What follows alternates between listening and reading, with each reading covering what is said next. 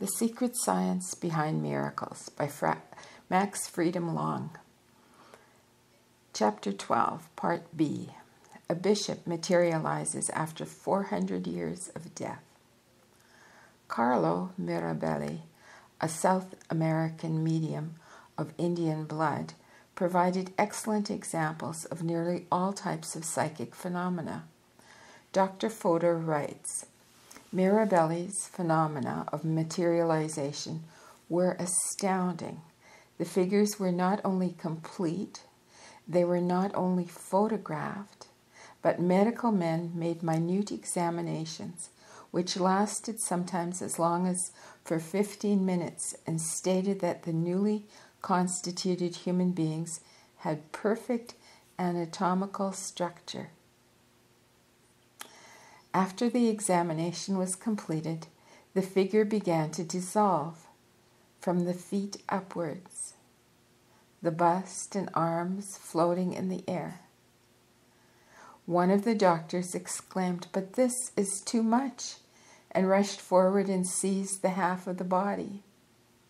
The next moment he uttered a shrill cry and sank unconscious to the ground. On returning to consciousness, he only remembered that when he had seized the phantom, it had felt as if his fingers were pressing a spongy, flaccid mass of substance. Then he received a shock and lost consciousness. For 36 minutes in broad daylight, the materialization of the little daughter of Dr. Souza, who died of influenza, was visible to all the sitters. She appeared in her grave clothes. Her pulse was tested. Father and child were photographed. Then the phantom raised itself and floated in the air. In another sitting, Mirabelli announced that he saw the bottom of Bishop Dr. Jose Camargo Barros, who lost his life in a shipwreck.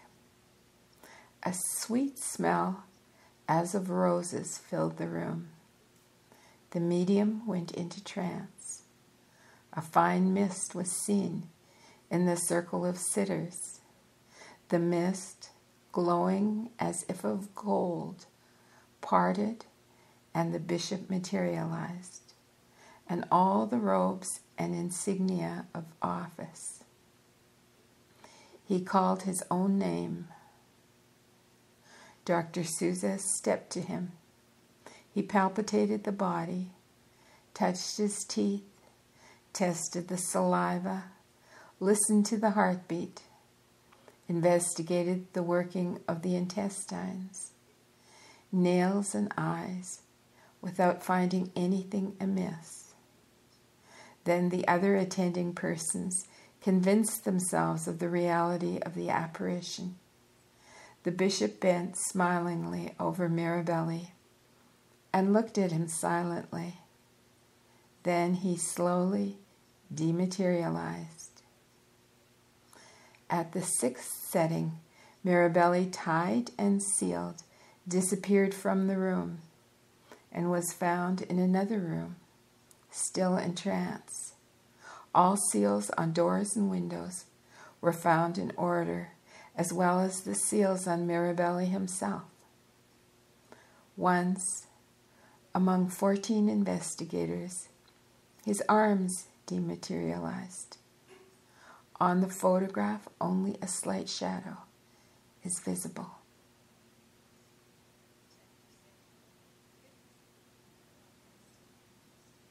Part C.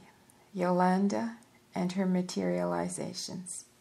Madame Elizabeth d'Espérance, a famous medium, had, among other spirits who materialized at her seances, an Arab girl of 15 named Yolanda. This girl would appear in a mist and take several minutes to become fully materialized. Then, in good light, she was accustomed to talk with the living and to make objects in the room appear and disappear. She produced apports in great numbers and caused plants to grow in water bottles filled with water and sand, a large plant being grown in a few minutes. The medium was found by the investigator Alexander N. Aksakoff, A-K-S-A-K-O-F, on one occasion to have dematerialized the lower half of her body, while visible spiritual materializations were in the seance room. The upper half of the medium seemed to be suspended in air. She was not in trance and was frightened to discover her condition, calling the investigator's attention to the situation. Others present also assured themselves that there was nothing in the collapsed garments of the medium below the waist. 10 years later, Aksakoff published a weighty opinion, which years of study and observation had forced upon him. The opinion that, in some cases at least, quote, the body of the medium is entirely absorbed for the production of apparitions, end quote.